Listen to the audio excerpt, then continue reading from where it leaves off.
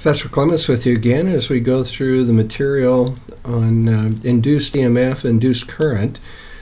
We've discussed Faraday's law and Lenz's law. Here's an application. So let's imagine that we have a refrigerator, and this refrigerator is spinning. The motor is spinning, not the refrigerator, but the situation for this electric motor is it's also a generator. It contains a magnetic field across a region where there's a turning coil. So there will be an EMF generated by the electric motor, its coil, and that's called a back EMF. In agreement with Lenz's law, the EMF opposes the change that's taking place. We close the switch here, and it's really alternating current, not direct current, but we have this alternating current driving the motor.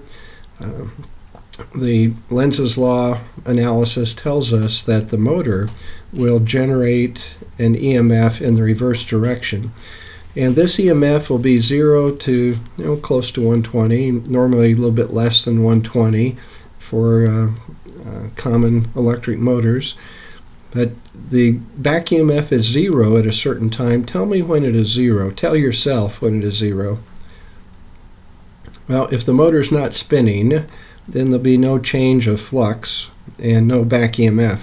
So we'll get a really big current at the start when the refrigerator motor turns on, and then the current will decrease as the back EMF increases.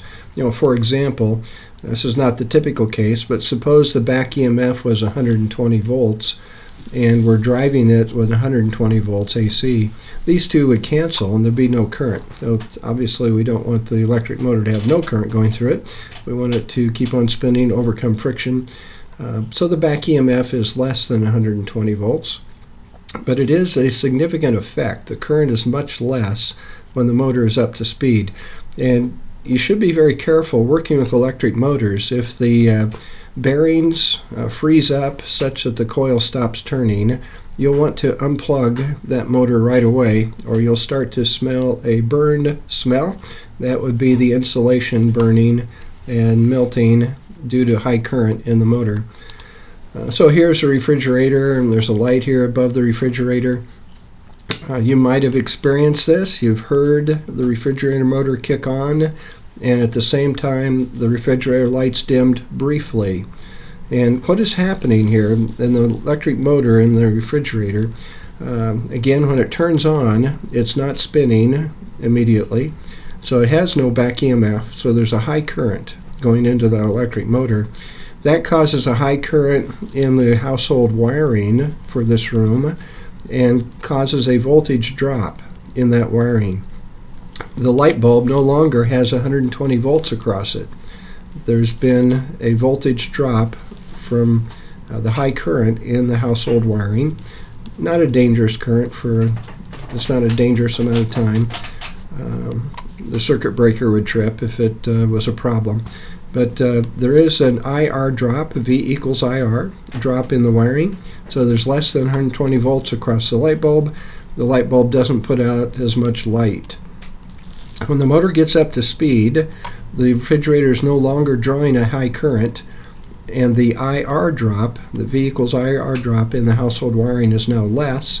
The light bulb goes back to 120 volts across it, and it shines as it should. So, back EMF. Transformers. If you're going to take a trip to Europe or Africa, Australia, someplace, you want to check in to see if they use 120 volts or 240 volts. And there's also a frequency difference that's not as critical for the electronic equipment. Our power is on 60 cycles, Europe power is on 50 cycles. Your modern day electronics, probably the transformer, the little brick that comes with your laptop or cell phone recharger, it can probably accommodate up to 240 volts, and you won't need one of these extra transformers. But don't plug your hair dryer into a wall outlet in Europe using an adapter without a transformer also being in use. So And make sure some of these devices don't have a transformer built in. They're just the to modify the plug connection. Make sure if you are using a device that's not designed for 240 volts that you also carry a transformer and use that to step down the voltage to 120 volts instead of 240. You will burn out your electronics.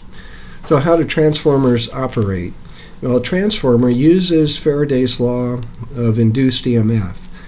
And we have two coils electrically not connected, so there's insulating material in these wires, but we have a variable current, alternating current, coming into coil 1. I'll call this the primary coil, coil 1.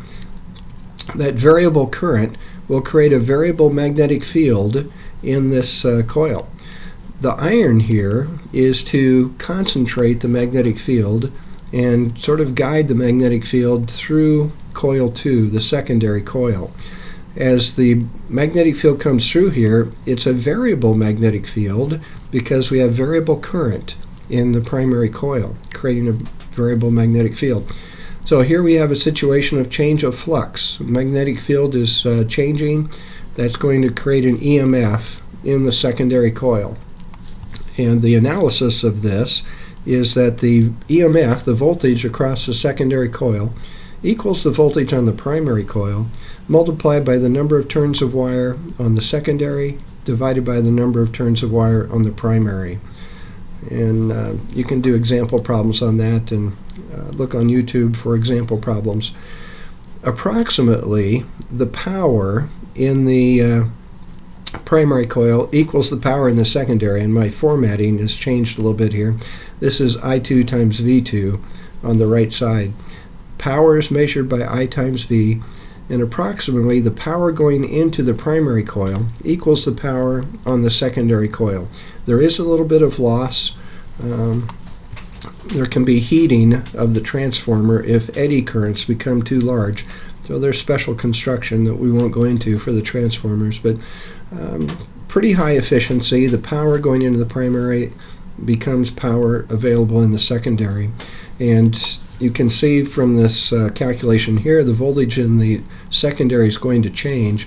This particular transformer is wired as a step-down transformer. There are fewer turns of wire in the secondary compared to the primary. So the voltage will be less, but the current will be higher. The V and the I just work in reverse directions. If voltage becomes higher, current becomes lower. So that's our transformer. How is it used in our society? Well, at the power plant, nuclear, coal, what have you, there is a certain voltage out of the turbine, and it may be 12 kilovolts, it may be less, but there'll be a step-up transformer near the power plant, and then long-distance wires running at high voltage, 400,000 volts. The purpose here is to reduce the energy loss. And again, I had a little format loss in transferring to a different presentation software, but this is I squared R. The power loss in the long-distance lines is calculated with the square of the current times R.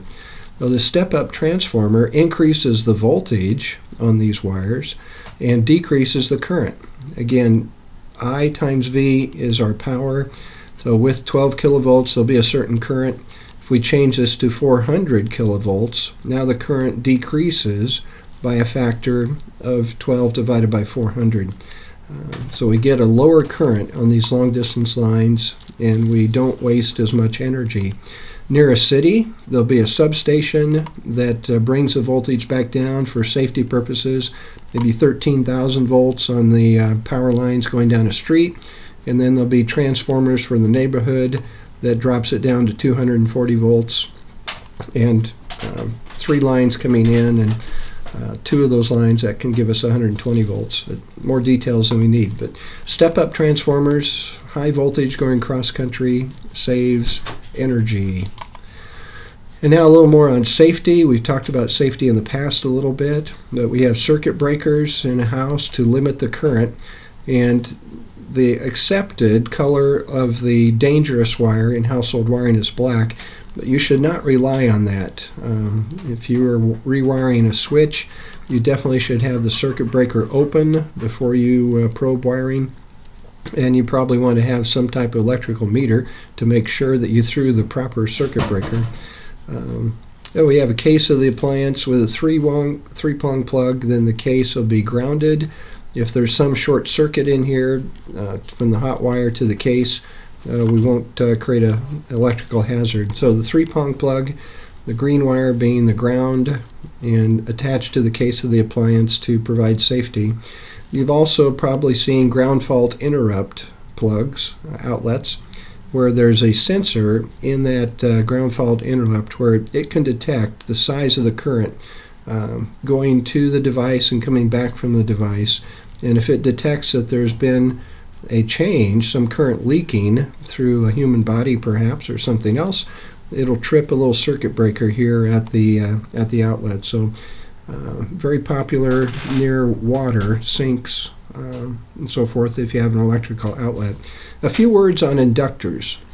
If we have a coil of wire, that creates an inductor. If we have magnetic material, iron, going through this, that will enhance the inductive effect.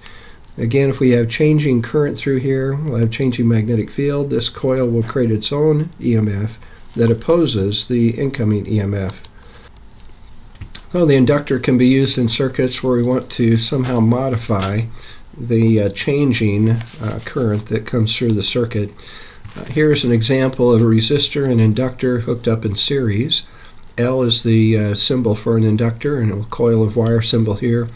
If we connect the resistor-inductor combination to this battery, the battery is going to try to push current through the inductor. The inductor will have Lenz's law active and will create an opposing EMF that limits the current very strongly at the beginning, and then gradually the current will build up to a final value. If we then switch to position 2, the current will try to drop to 0. There's magnetic energy stored in this inductor, and that will drive current through the circuit. Eventually the energy will be used up and the current will go down to 0. But the inductor has an effect that's different than the capacitor effect, and complementary in some sense. We can also hook capacitor, inductor, and resistor in series.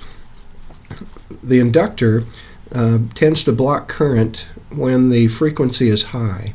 The capacitor tends to block current when the frequency is low. Remember, there's an insulator in between the plates. So if the charge builds up too much, if the frequency is low, the capacitor will limit the current. There is a sort of sweet spot frequency at which the current will be a maximum through here. So that's an LRC series circuit, or RLC series circuit, and can be useful in electronics if we want to let a certain frequency signal come on through the device. That will happen if we select the capacitor value and inductor value to the proper numbers, and we won't do that calculation. So there's our end of material on induction, Faraday's law, inducing current, and you should practice some problems.